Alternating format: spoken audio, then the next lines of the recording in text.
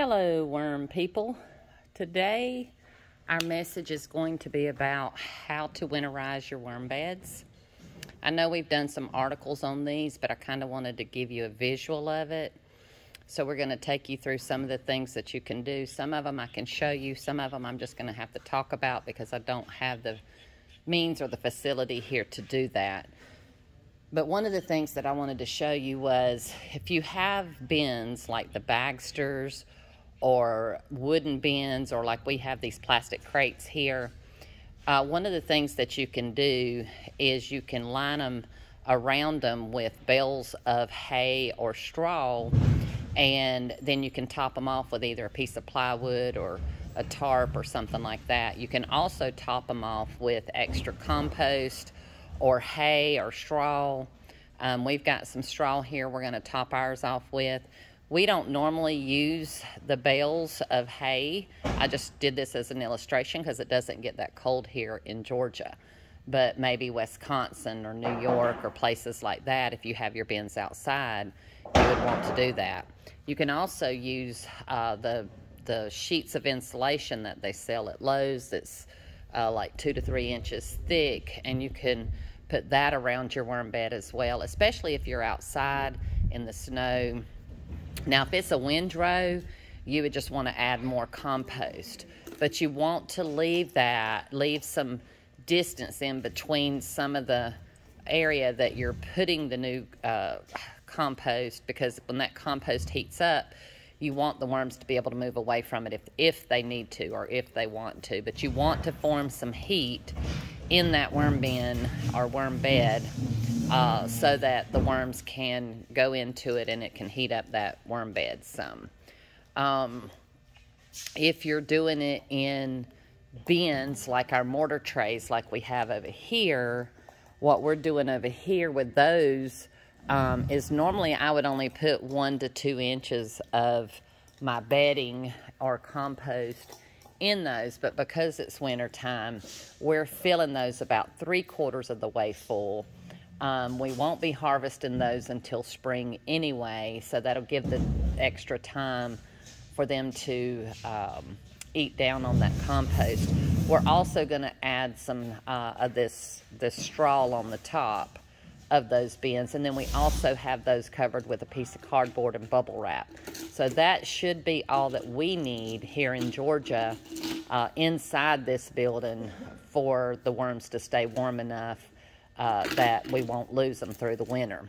Now, in the summer, we only put about 1 to 2 inches of bedding in those to start with, and then as we feed, we just build up those bins. But because it's winter time, we are starting with more material, and after about 6 inches, your material, if it has material in it that hasn't broken down, will cause the microbes to heat it up and give you some heat in those bins. So we didn't have enough in these, and I did have a few of the red wigglers crawl on me when we had a cold snap a few weeks ago. So I went back in and added more material to all of them. So I think we figured out that problem.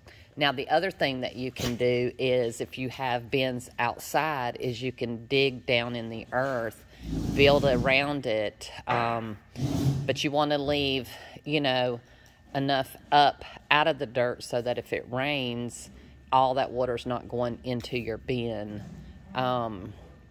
So you kind of want to have a slope away from that bin so that that water doesn't stay in it. But the ground, only gets to a certain temperature, and it will keep the worms warm enough that you don't really have to worry about having to put any extra bedding or anything in there.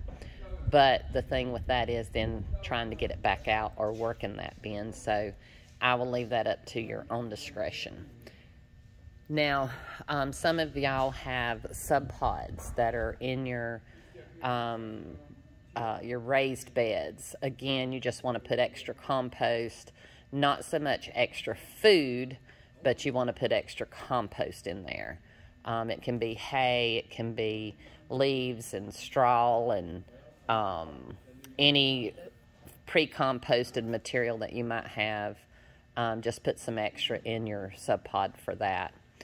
If you have the urban worm bag or the Mimi's worm hut, you can add some more material in that as well. Now you can also use shredded cardboard or layers of cardboard. That would help as well.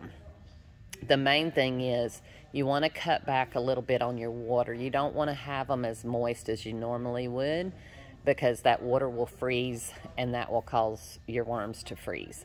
Now, in the event that your worms do happen to die in the winter because they weren't kept, they generally have enough cocoons laid, and the cocoons will survive through frozen winters.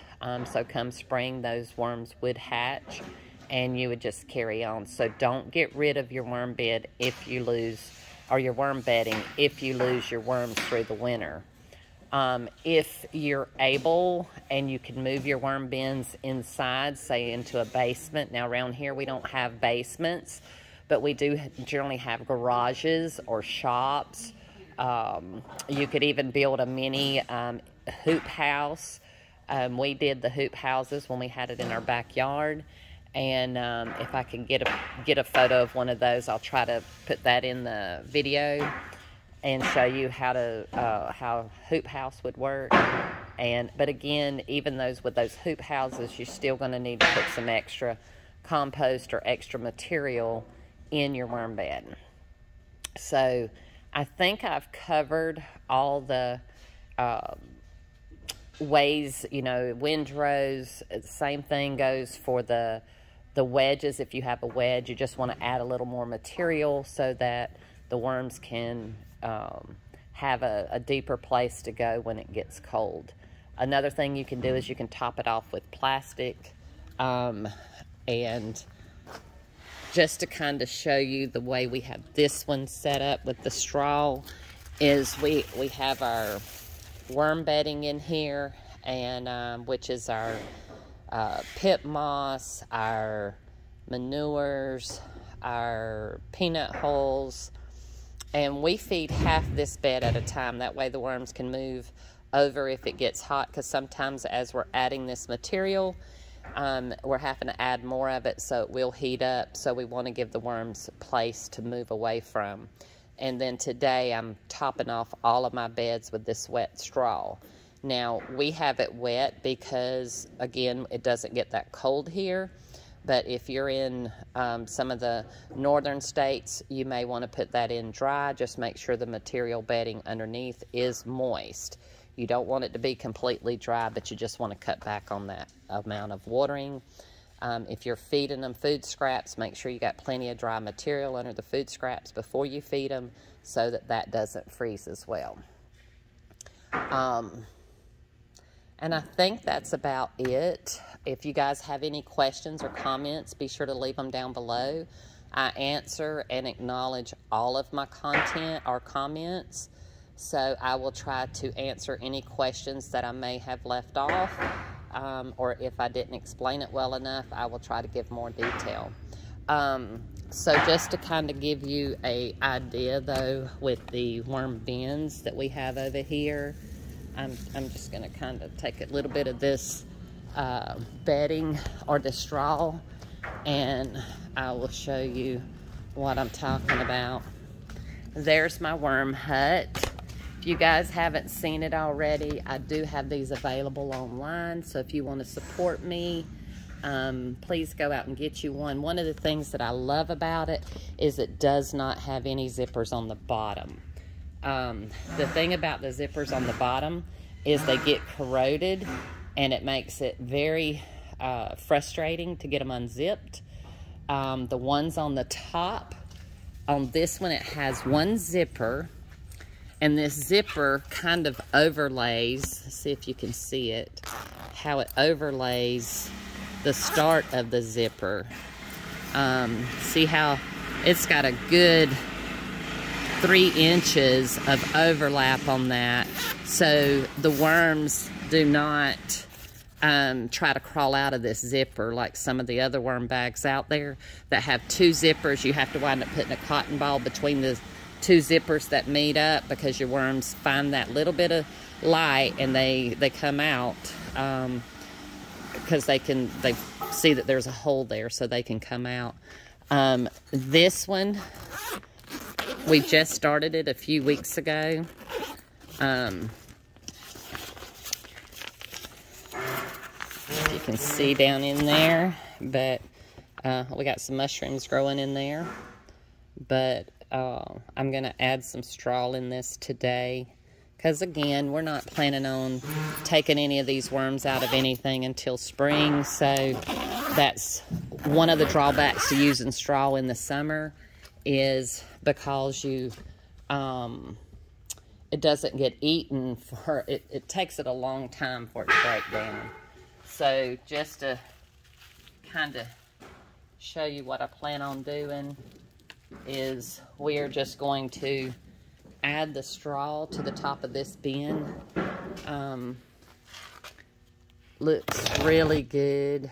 Got some nice red wigglers in there, and they are still throwing cocoons right now, so because we haven't had any really cold weather for an extended period of time. And I may not have grabbed quite enough of the straw, but just to kind of give you an idea, you'd want to put about a ½ inch to an inch of straw over the top, and then just place your bubble wrap back on the top. That'll keep it moist where it can be broken down. But that's how we're planning to do these. I don't have these labeled, simply because I am not going to bother these bins until spring. I'm going to let the eggs stay in them and hatch. We're going to try that. I know in the past I have sifted and pulled out the cocoons, but we were doing that with the Euros because we want to keep them all the same size, because we sell most of our Euros as bait, and with bait you want to keep everything the same size, so it's good to sift every 21 days. But with the red wigglers, because we sell those as a mixed, sizes, bed run, that's the word I was trying to use. So we sell these off as bed run, which means you get sizes from T90 babies up to mature worms. So I don't see a reason why they can't hatch in these bins. And we can always, once we do sift, we can pull those out, reset our bins, and possibly put more in our other bins. Now, we may pull some of these out to put in our bagsters, because we are trying to up our production here, and to keep from having to buy so many worms. We may sift these at some point, but right now they're going to sit still because we are working on getting these 4 sections filled with the bins. We have gotten quite a bit of bins done. Now, each one of these sections holds 180 pans. So we've got 3 sections done. Now, this one, we still have one more to go on the top. But I told Tabitha until we really needed to, we could always come back and add that fifth one up. But right now, just to make it simpler for us when we're feeding, to not have to go up so high, we're going to wait to put that last row in when we have everything filled. So these 2 here won't have 180. They'll have about 150 or something like that. And then, as I told y'all, we were using the mortar trays that we had left over from when we, were doing it the other way. So we did these last 2 rows with the mortar trays, but I need 50 more mortar trays to finish up these 2 rows. But this will be the only 2 rows that has the mortar trays. And let me tell you, there's a big difference in dealing with those than dealing with these bus pans. Those bus pans are very light.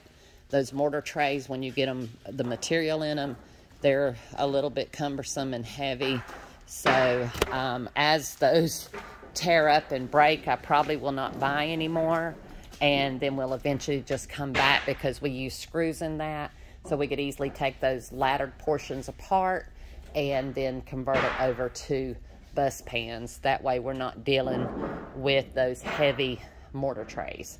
But for now, we are going to fill it up. But like I said, as they tear up and break, we probably will just stop using them. And that wraps it up for our winterizing your worm bed. If you guys, like I said, have any questions, leave your questions and comments below, and we'll be glad to answer them for you. Until next time, y'all have a wonderful day.